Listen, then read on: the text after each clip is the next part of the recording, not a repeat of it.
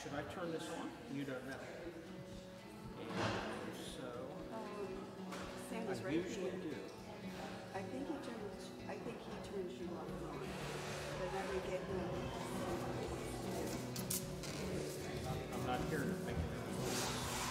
No, they control it up there.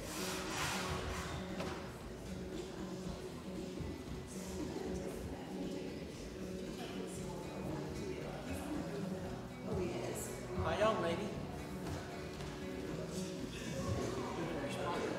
Huh? I have no idea. I think you're one of these things special or something.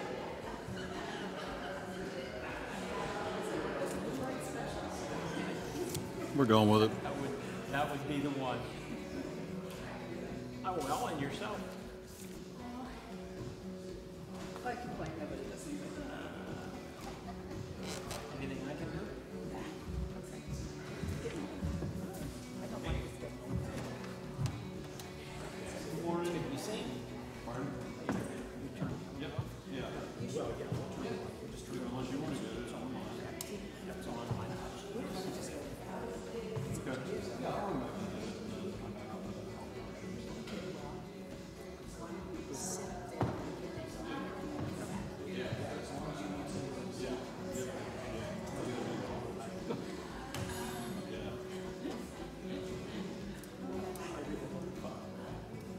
Wonderful.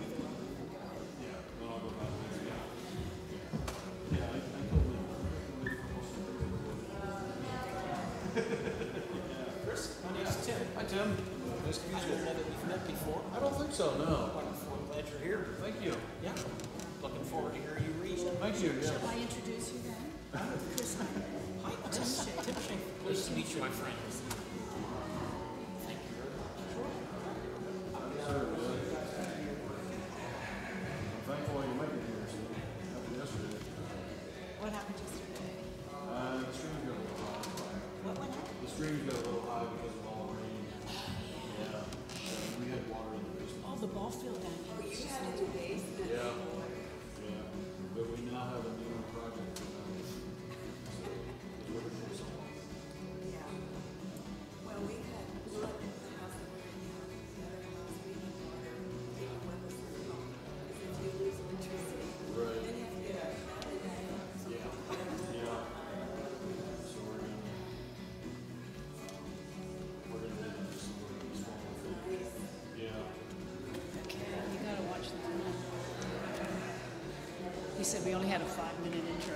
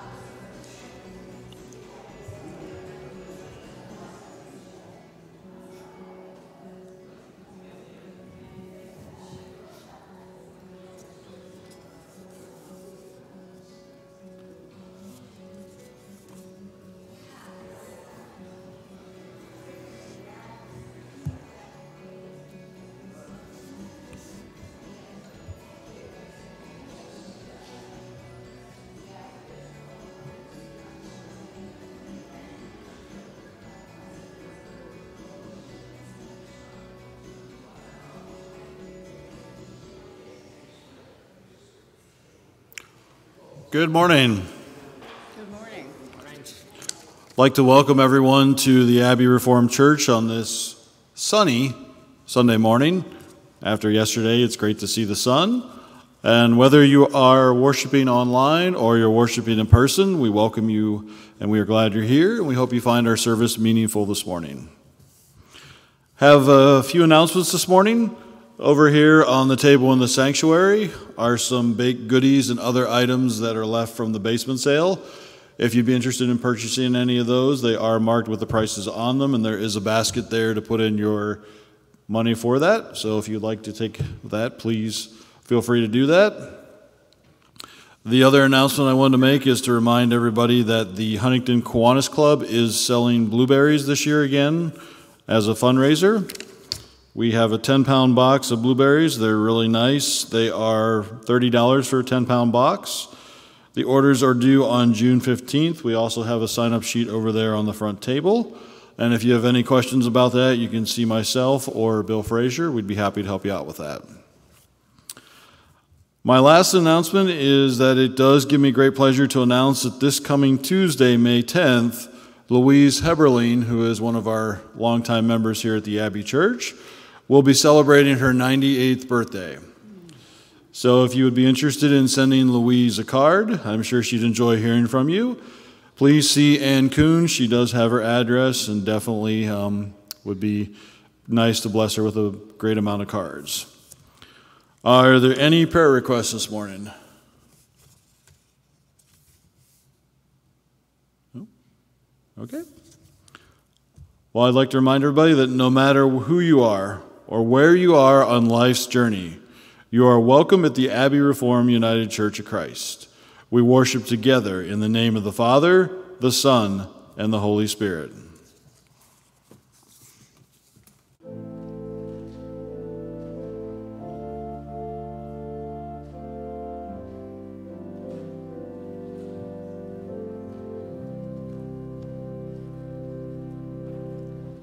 She will be called blessed by her sons and her daughters.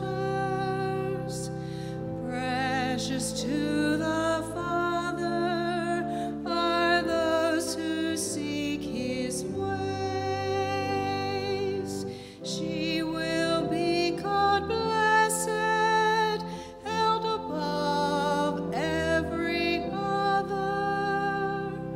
Blessed is the mother who turns to God in praise. Her strength and her dignity clothe her with beauty.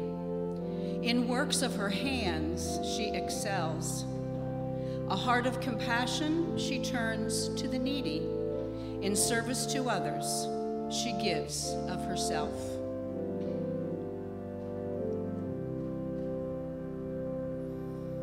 She will be called blessed by her sons and her daughters. Precious to the Father are those who seek his ways. She will be called blessed, held above every other.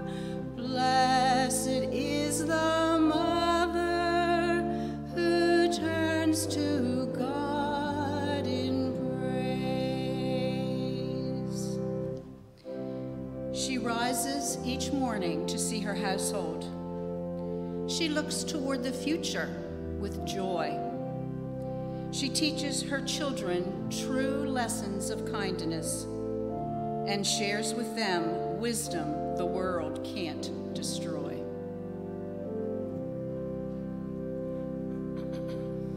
She will be called blessed by her sons and her daughters. Precious to the Father are those who seek his ways. She will be called blessed, held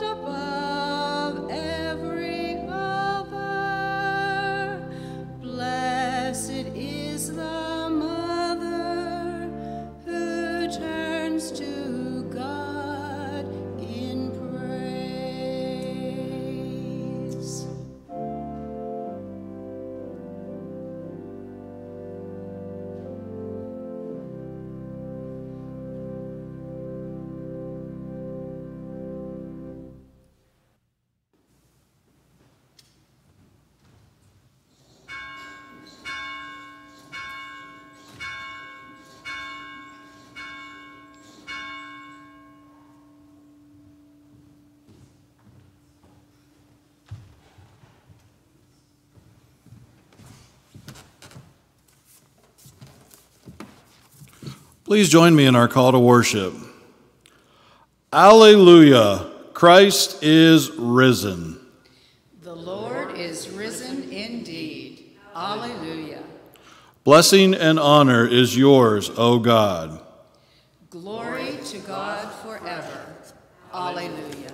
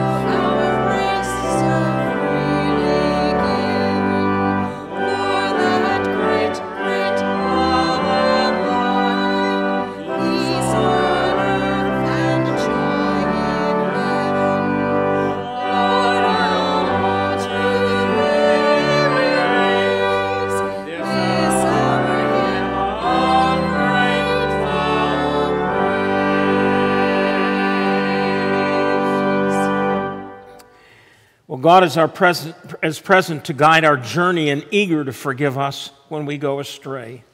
Therefore, in humility and faith, let us confess our sins against God and neighbor.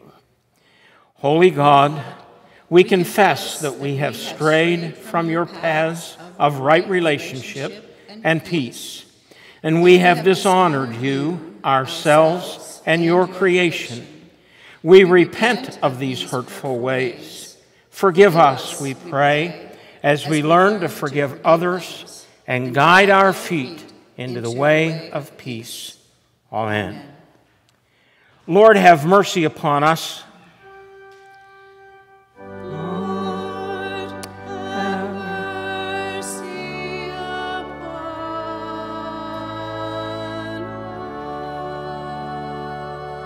us. Christ, have mercy upon us. Christ, have mercy upon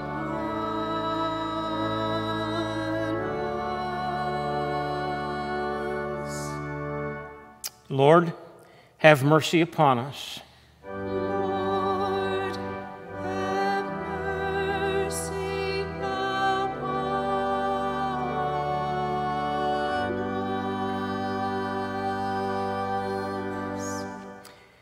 God's mercy overflows as a healing spring to cleanse us of our offenses. Therefore, know that you are forgiven and receive new life in Christ.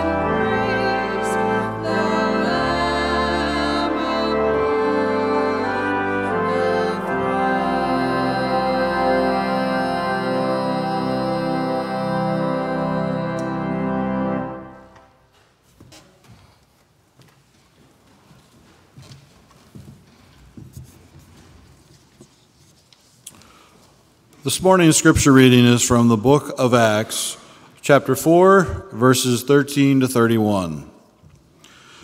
Now when they saw the boldness of Peter and John and realized that they were uneducated and ordinary men, they were amazed and recognized them as companions of Jesus.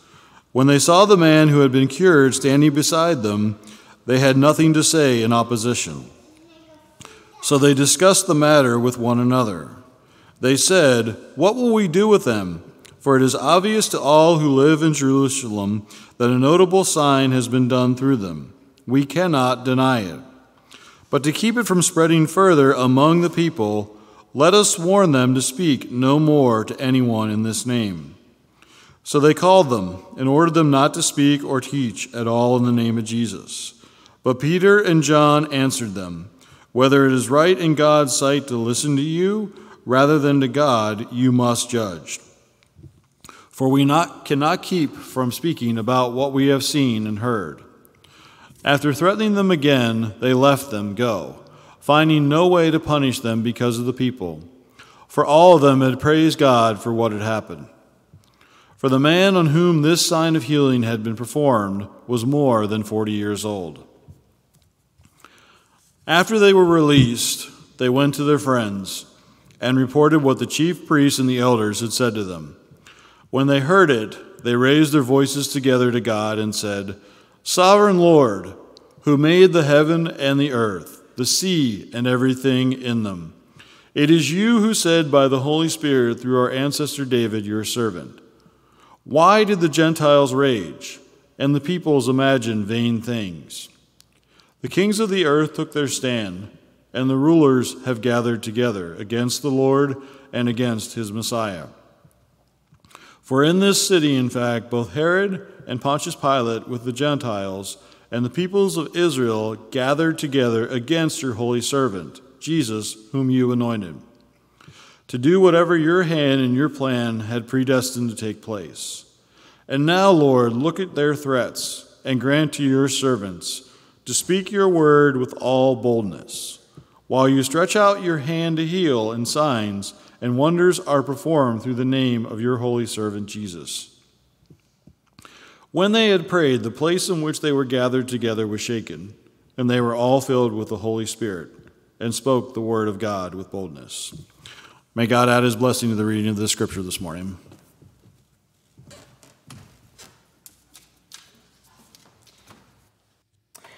The word of God for the people of God. Thanks be to God. Well, has anybody else noticed a few things are changing in the world in which we live? No, you missed it, right? You missed it. Well, this morning I want to talk to you a little bit about some of those changes and some things that I think that would be very helpful for you and I as followers of the Lord Jesus Christ today. When I lived in California, I had an opportunity to be in a rather odd situation.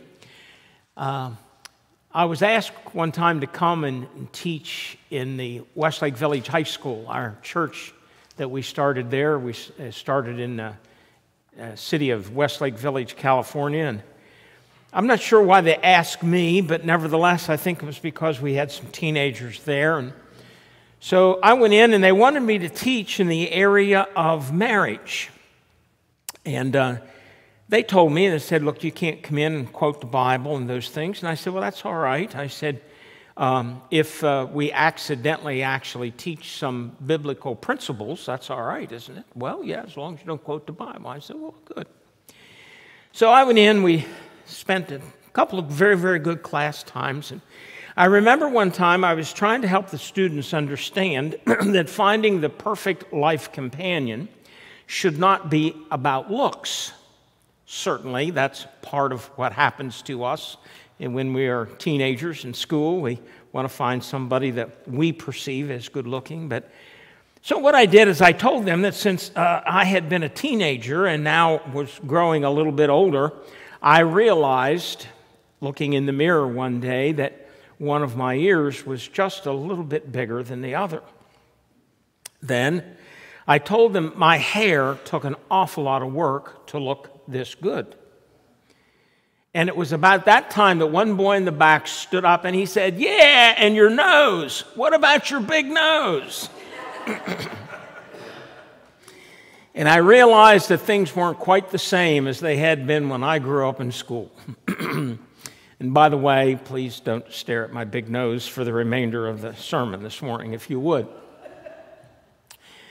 Many of us who are a bit older remember that we had a great amount of focus on the 3 R's when we were in school, only one of which, of course, started with an R, which was always rather profound to me coming from teachers, but nevertheless, reading, writing, and arithmetic were kind of the real focal points.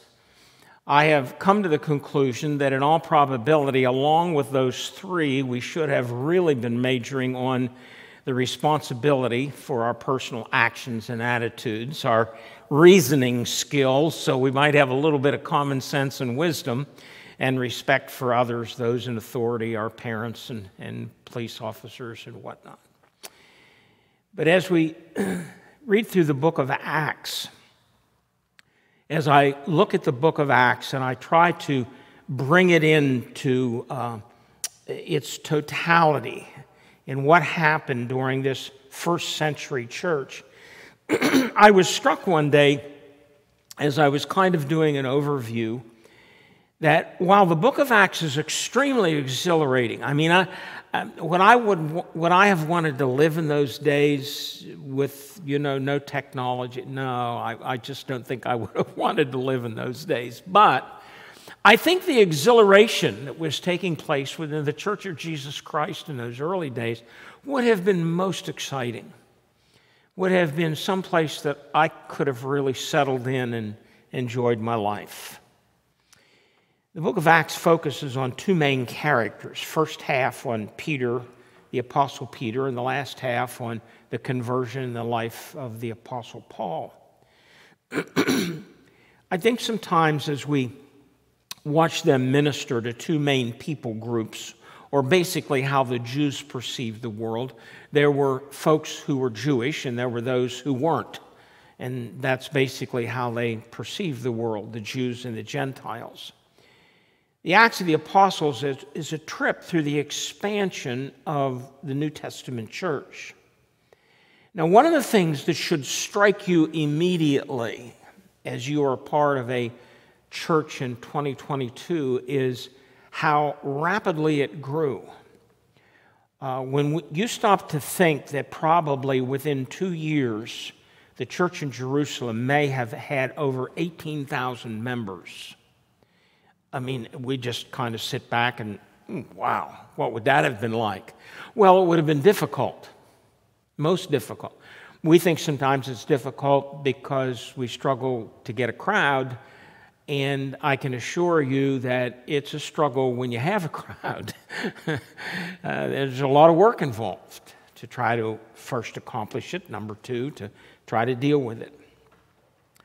I'm convinced that one of the things that helped the New Testament church, not setting aside the work of the Holy Spirit and God Himself, I do not want to minimize that, but God is going to do His work, as will the Holy Spirit. It's us that needs motivation. Would you not agree with that? You don't need to come home today and say, okay, God, you need to get with it, all right? You're not going to go home today and say, Holy Spirit, you're just not doing your job. No, we probably need to go home today and take a look at ourselves in the mirror. So I'd like to just focus on what was happening in the life of those first century Christ followers. Now, if you had thought before you came today that the guest minister was going to go through the book of Acts, most of you would have stayed home because you got other things planned for later on. But please, it won't take us that long.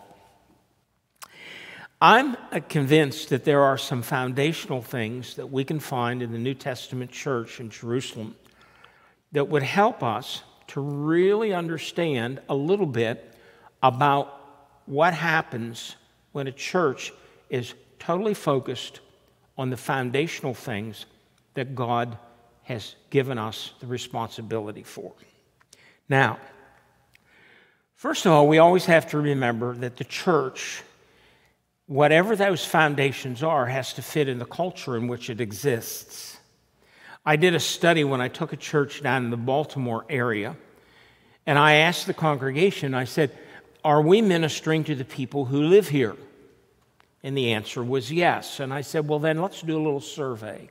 And I went back to the previous census, and we looked through that census, and then we took a census of our congregation. Our congregation was so radically different than what our community was that in reality we were not ministering to our community. Oh, it did one day, but the community had changed around us. Most of the people were drive-ins from 10, 15, 20 minutes away. They were no longer walk-ins from across the street. They were not a reflection, either in a racial reflection, a social reflection, a financial reflection of the community in which we live. And I said, we are still doing things to keep the congregation we've got, but there's nothing we're doing to try to reach the community that's here. And so we made some adjustments and changes along the way. So culture is an important thing. Just like yeast in dough, in bread dough, that once it's placed and focused in a certain area in the bread, if it's done correctly, it will eventually permeate the bread. So somebody along the way, some people, individuals, have got to say, within my church there needs to be some yeast. I need to be that yeast. Maybe somebody else needs to be that yeast, because those foundational beliefs, those foundational things that happened in those churches really were the things that made them grow. And here's something, before we just touch on those things this morning, here's something that's important. If you were to take a study of the church in Jerusalem and then go out to churches that Paul started, like in Corinth and Thessalonica and Ephesus and all of those places, you would find these same foundational truths in every single culture where he had gone. Every one. They would be present. Well, we have the newest technology today. We use it. I think we should use it effectively. We have to always be reminded of the fact that we have to have a foundation and a framework in which that technology operates, or the technology just means that we've got the latest gadget. If we are not actually using it to establish the foundation, then it's just a gadget. And just like a solid foundation of the 3 or the 6 R's are necessary for a good education, the 5 E's that we find in Acts are absolutely important also. First of all, the first couple of E's basically are what our outward look has to be about. How we look outside these doors and through these windows and see the community around us. Then the last 3 are about our inward look. How do we view the people who already come here or who are coming here? How do we do that? And in the book of Acts, the apostles declared the supremacy of Christ in salvation. And even when they were threatened to stop preaching, as the passage that Chris read to us today, they boldly declare that they would obey God rather than man, and they would not stop preaching, no matter what the threats were. And back in those days, the threats were, they were pretty tough. You've got to remember, all the Romans cared was that they had peace. That's all that mattered. They didn't care anything about Christianity. They didn't care anything about Judaism. But when they started to fuss at one another, the only thing that the Romans cared was there be peace. And Christianity was the new guy on the block causing all the problems. So you knew who was going to get put in jail. You knew who they were going to try to come down hard on. Let's get the new guy on the block off the block, and these Jews would just be fine and everything will go back to normal. So this is a precarious situation. But the Bible says that when they went away from the threats, instead of praying how to get out of the trial that may follow or the consequences, what did they pray for? More boldness. They said, God, help us not to be afraid of them. Help us to just keep on doing what we're doing. And I think today what we need to do as a church, whatever the name is on the outside, no matter what the liturgy may be, in preparation for the preaching and teaching of the Word of God, whatever that is, we have to say to ourselves, we will not be intimidated. We will not be told that we cannot preach that Jesus Christ is the way, the truth, and the life for the salvation of the world. We won't. It's too important. So what are these 5 E's? Well, first of all, they had an outward look, and that had to do with engaging and evangelism. I think we talk a lot about evangelism. I think we feel real good when we support a missionary. We can kind of say to ourselves, well, see, I'm doing evangelism through this person over there. But God keeps coming back and just whispering in our ear or yelling from the housetops, whichever the case may be, yeah, but what about your neighbors? That missionary isn't talking to your next door neighbor over the back fence. He's not talking to the person you work with or the person that serves your food. How are you engaging and evangelizing? Peter engaged the crowd publicly on the day of Pentecost. Now, this is after, when approached by a crowd, he denied Christ. This is a major change in Peter's life. The power that the Holy Spirit gave him to be bold is just astronomical, because he goes out basically in front of some of the same crowd of people and boldly declares that he knows Christ and who Christ is and who crucified Christ. Peter engaged groups of people publicly in the temple, individually on the streets, and also privately in their homes. To Peter, all of Jerusalem was his mission field. Nothing, no area was exempt or off limits to Peter. Paul comes along and trusts Christ as his Savior and finally realizes that all that he's trying to do to stamp out the church, he needs to be doing to try to help the church, because Jesus Christ literally is the Messiah.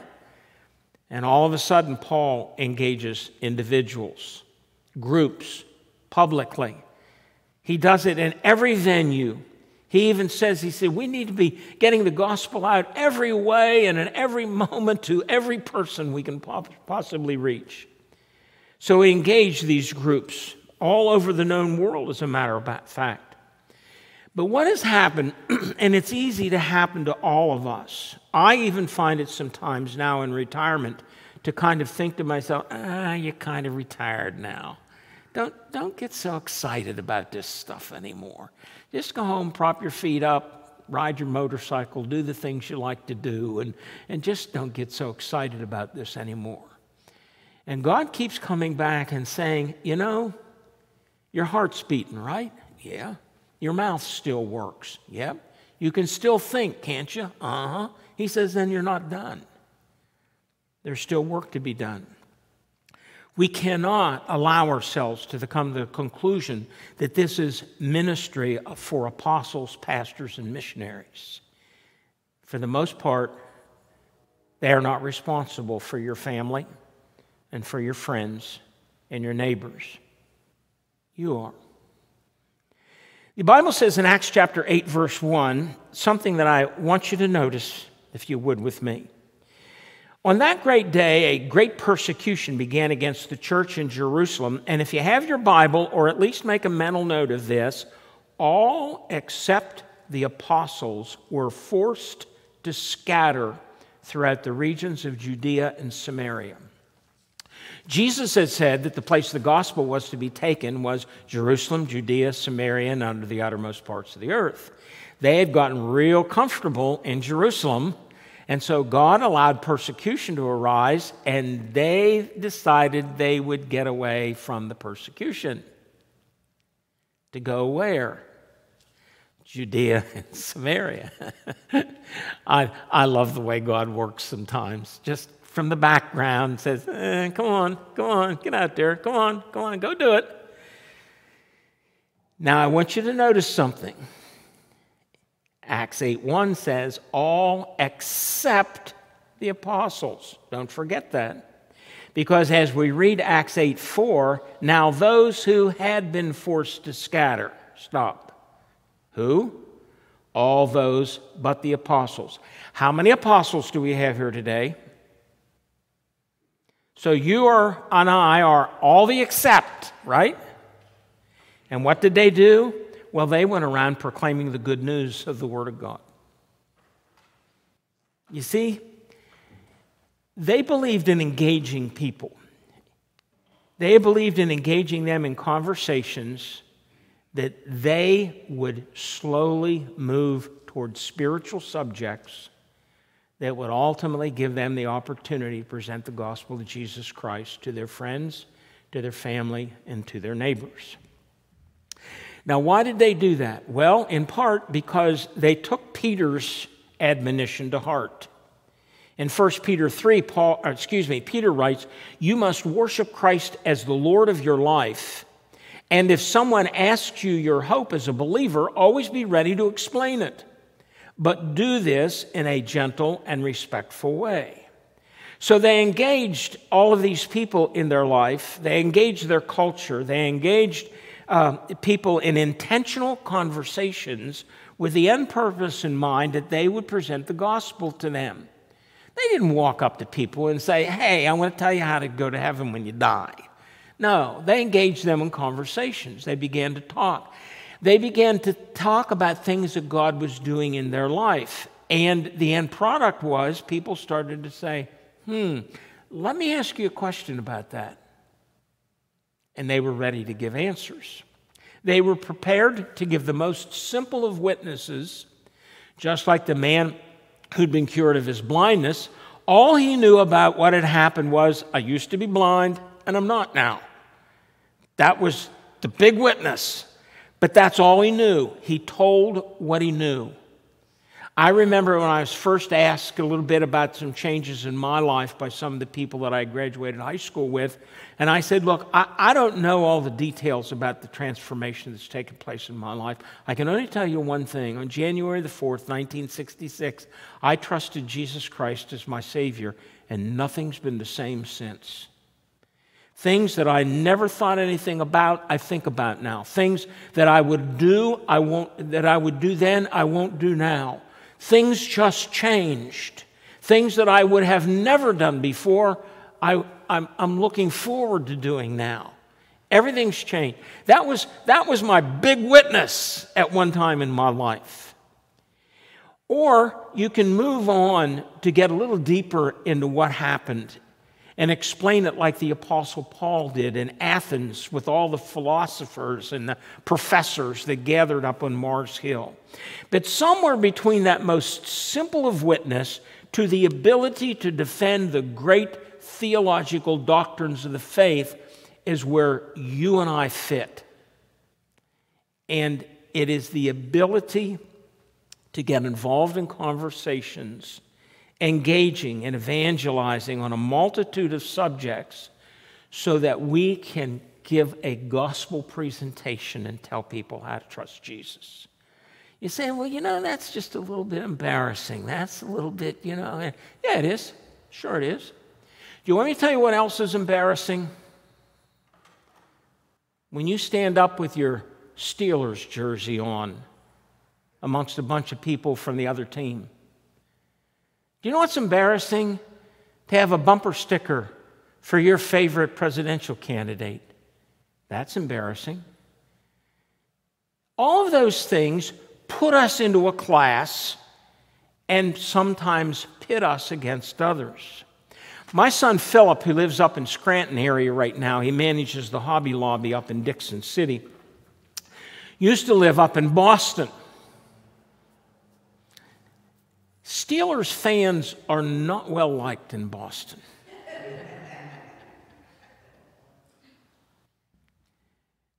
At Lowe's, where he worked, he always wore, in cold weather, his Steelers jacket, his Steelers jersey, and his Steelers cap.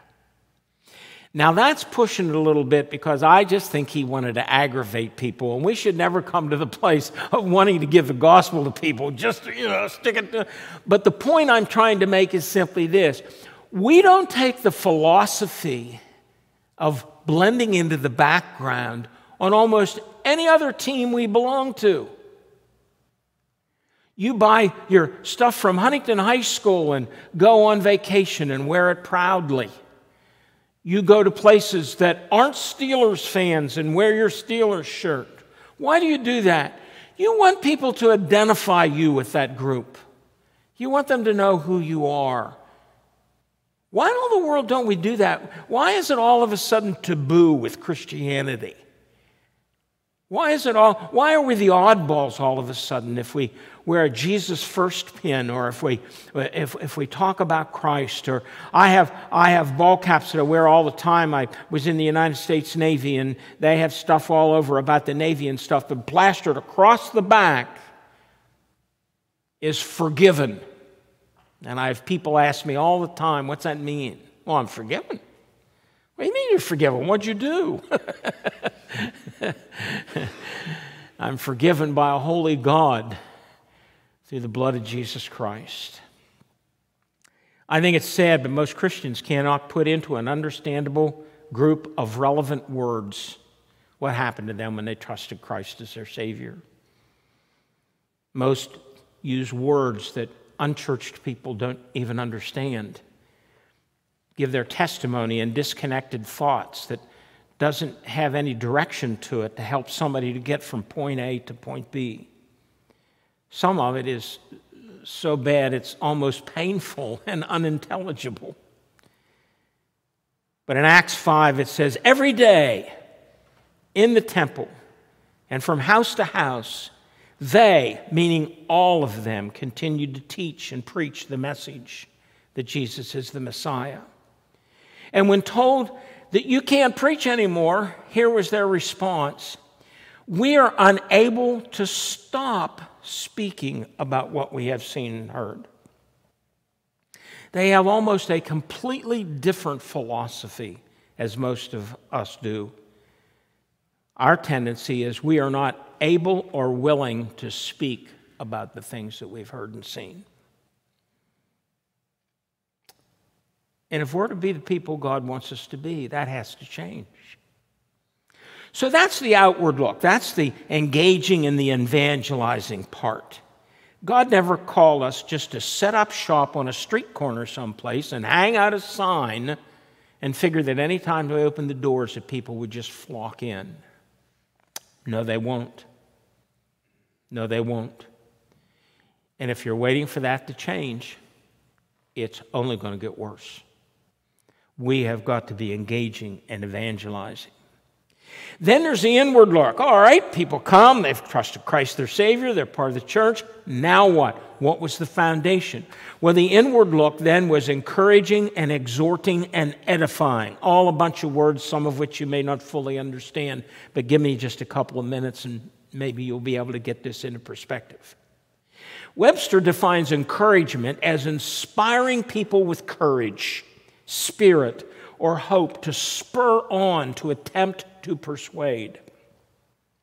Encouraging in the New Testament is used over and over again. Paul told the people at Thessalonica, he had said, encourage each other just in the same way you're already doing. Be an encouragement. There was one gentleman whose name was Joseph in the New Testament church at the end of our passage, by the way, in Acts 4. And they nicknamed him Barnabas, which is the son of encouragement. That's what his name meant. Can you imagine being such a standout in your church as an encourager that people say, man, I'm not calling you Joe anymore. Man, you're Barnabas. Boy, I want you to have the name of Barnabas because everybody comes in your presence, walks away encouraged, fired up, ready to, I forget one preacher I used to listen to, he says, ready to charge the gates of hell with a squirt gun if necessary. Joseph gets the nickname son of encouragement. I've been struck by how much encouragement these people must have needed in the days of Peter and the other apostles in the first century church. Somebody like Barnabas would have been such a gift. Life was hard, was difficult. Every single day it was difficult. And now that you were a Christian in the first century church, it was even more difficult. You needed people.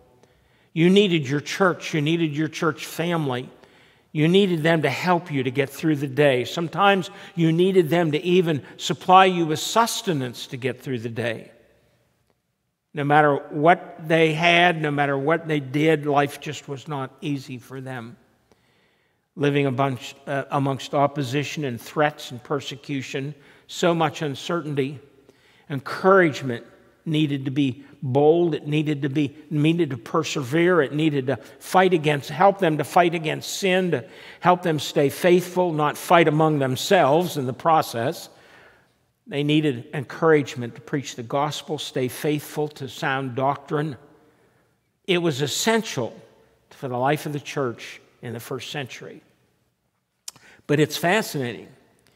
When the writer of Hebrews scrolled down what he had to say as God led him through each word, he wrote in Hebrews chapter 10, verse 25, he said, you need to encourage one another, and all the more as you see the day drawing near.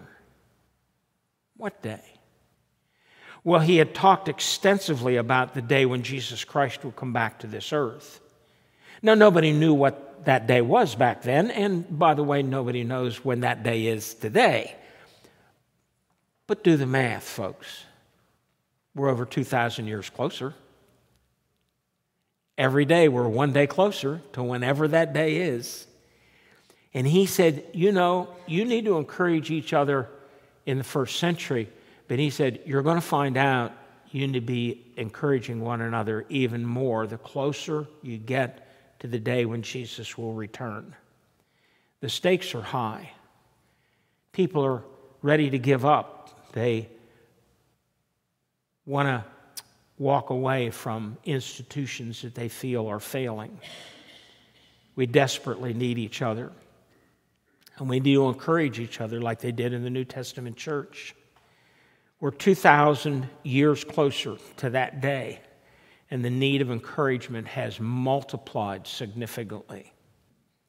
The second thing they were doing, they were exhorting. Now, this may not be a word that you've ever used before, but let me give you a couple of New Testament examples, and then we'll talk about it.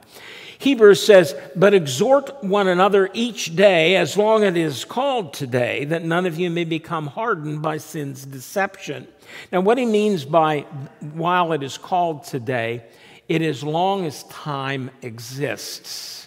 Because you understand, when Jesus comes back and God destroys this earth and we go into eternity, by the way, if you have an Apple Watch, you might as well go ahead and give it to somebody before you leave, because you're not going to need it where you're going.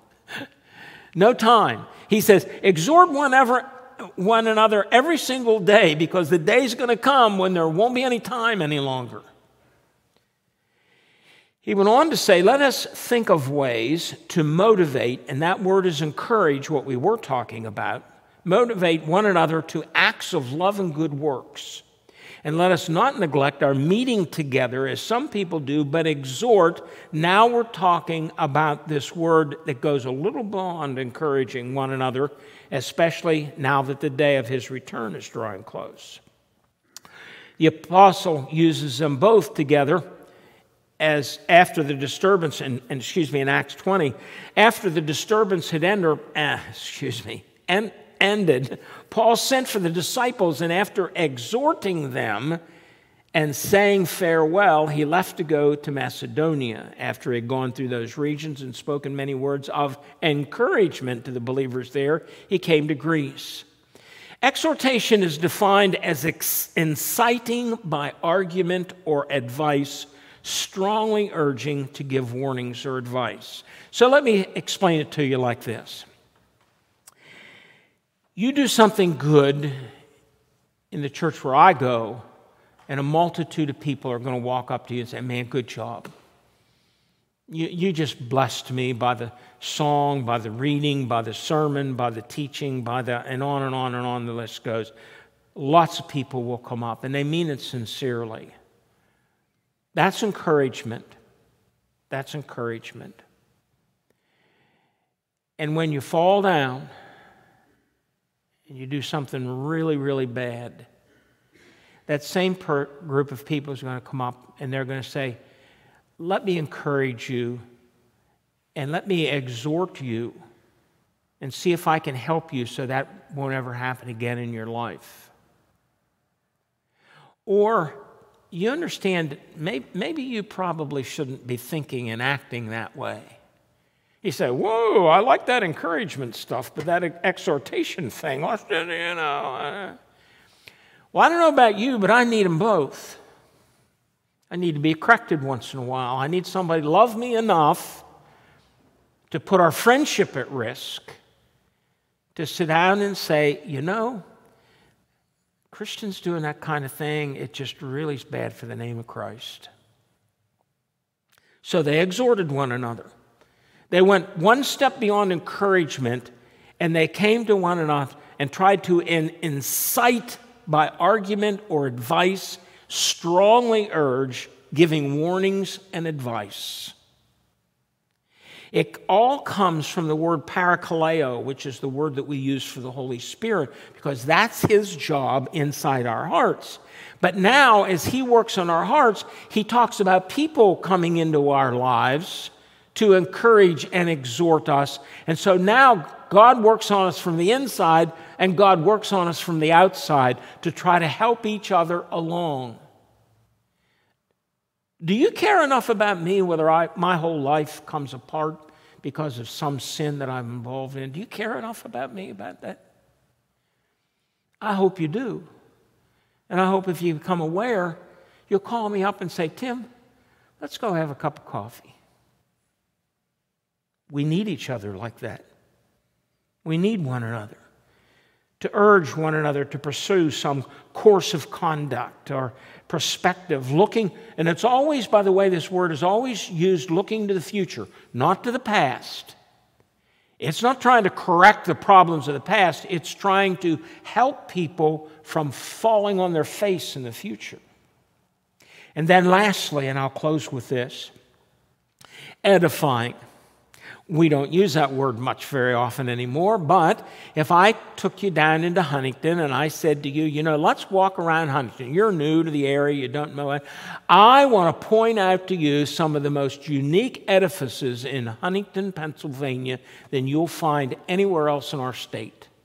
And I'd take you to places like our courthouse, some of the wonderful, beautiful old homes that have been around. What would I be showing you? Buildings. The word edify means to build. And you find it all through the New Testament in the original languages. 1 Thessalonians 5:11, encourage each other and build each other up. Romans says, so then let us aim for harmony in the church and try to build each other up. Paul said, I get to bragging a little bit about my authority. They always wanted to say, well, Paul, you're not really an apostle. And Paul says, well, yes, I am. Jesus called me on the Damascus Road. And they get in a little argument. But he says here, even if I boast a little bit too much about my authority, which the Lord gave me for building you up. He said, God didn't give me my authority in the church to tear people down. God gave me that authority to try to build them up. And that's one of the things we have to be careful of, even as we get authority. And it doesn't matter whether that authority is at work or at home or in church or on the job, wherever that might be. God gives authority to build people up, not so that we can tear them down. And that's what God wants us to use that authority for. Because if not, and our pride gets the best of it, I'm the boss, that thing goes awry pretty quick. Edification is building. It's the act of building. It is the sense in the New Testament where it's only used figuratively. It's never used for a real, genuine building. Only used figurative. It is the sense of spiritual growth. Many churches and congregations are building buildings, but they're not building people. And when they build buildings, and they gain people because of the buildings, and they're not building people, the buildings will not last long. You see things in the newspaper at churches that have collapsed completely, that once ran thousands of people but they weren't building people. They weren't exhorting. They weren't encouraging. They weren't doing the things that the church from within needs to do, and eventually the whole thing fell apart. I know of church buildings for sale in other parts of the United States that once ran 8, 9, 10,000 people that are just setting and vacant. Akron Baptist Temple, that used to be one of the largest churches in the United States, reaching and touching lives of people now, the roof caved in 4 days ago. Nothing left. Nothing left. Don't get me wrong, we've got to build buildings. No question about it. But we have to concentrate on building up one another. And it's not just encouraging, oh, you're doing a great job. Occasionally it's gone to somebody and saying, you know, you're not doing such a great job. Let me work with you. Let's try to do this together and become better at what we do.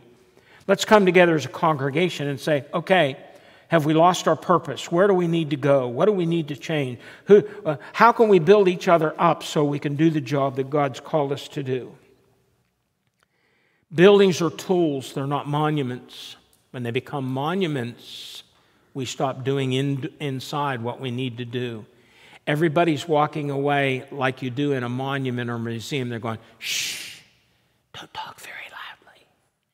Don't say too much. You'll disturb the people that used to come here, that are buried over here, or that means that was from that family, or on and on and on. Instead of shouting from the housetops that Jesus saves just like he always did. That's why our buildings should be built for change, with the ability to function and flow as a tool, not as a monastery and a museum.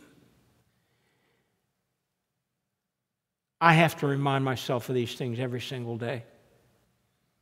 We can't get away from them. We can't just brush them under the carpet and say, oh, it'll all work out. I think the New Testament church was blessed of God in a miraculous way because of 5 things that they did. They engaged people in conversation, intentional conversation, so that they could evangelize them and tell them about Jesus. I think when they came to church, they encouraged one another. When encouragement didn't work, they exhorted one another. And everybody in the church was being built up, trying to find their gifts and talents and to put them to use within the church. I believe that with all my heart. I worked at it for 50-some years, and I'm still trying to do it. I think that's so important. Now, one last thing, and I'm going to pray. When you're old like me, you want to think it's all over. I did my part. Well, let me tell you what my part isn't anymore. You're going to have camp. I'm not coming. I don't sleep with kids out on the ground someplace to do camp anymore. You're going to have a basketball leg. I ain't running.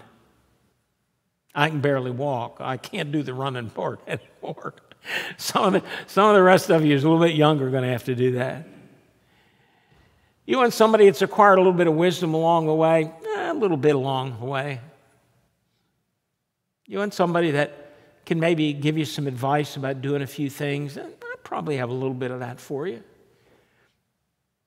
I know some of you got into a place you can't do it anymore. I know that. And it isn't going to get better.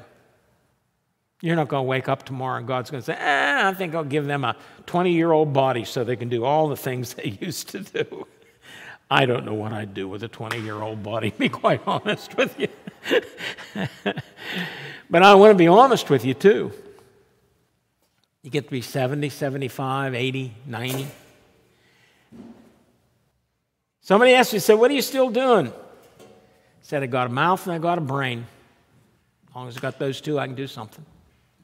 Dear Heavenly Father, today, you, God, have spoken to my heart many times over and over and over again from these passages. You've challenged me in powerful ways about what was happening in the New Testament church, about what happened in those first years among the people. their commitment and dedication to make sure that everybody in their neighborhood knew about Jesus. I know things have changed and our society is different. But Father in heaven, help us to figure out a way that we can get back to those foundational principles, both in reaching out and reaching in. We beg you and pray. Lord, in your mercy, Hear our prayers. The Lord's Prayer together, please. Our Father, who art in heaven, hallowed be thy name. Thy kingdom come, thy will be done, on earth as it is in heaven. Give us this day our daily bread, and forgive us our debts as we forgive our debtors. And lead us not into temptation, but deliver us from evil. For thine is the kingdom, and the power, and the glory forever. Amen.